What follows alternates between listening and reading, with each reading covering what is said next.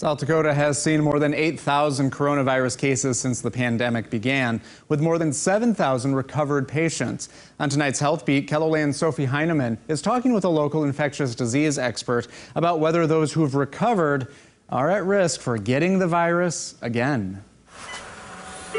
The U.S. has surpassed the 4 million mark in coronavirus cases. As the numbers climb, those who have recovered from the virus may be asking one question. Can you get COVID-19 twice? The evidence, we don't have any evidence that that is definitely occurring. Could it occur? Yes. It's a simple question with a complex answer. Infectious disease physician Dr. Wendell Hoffman says most COVID-19 patients will develop elevated antibodies, or proteins that fight infections. But recent studies have found those antibody levels drop after 2 to 3 months. The question is, what does that mean? Does that mean that they lose their immunity? Not necessarily. Hoffman draws comparisons to whooping cough, where antibody levels also decrease over time, which is why the Tdap vaccine is given to people throughout their life.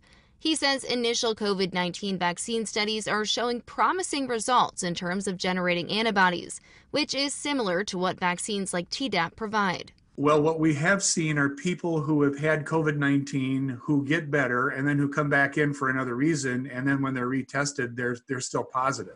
He says some nasal swab tests continue to be positive for weeks to sometimes even months, though evidence suggests the virus stops shedding around day 9 or 10. That doesn't mean that they have active COVID disease. It means that it may just be particles of the virus, what some people have called remnant RNA, that still are present and are being picked up by these very powerful PCR tests. He says the bottom line is even if you've already recovered from COVID-19, all precautions should still be taken. So my recommendation would be nothing changes.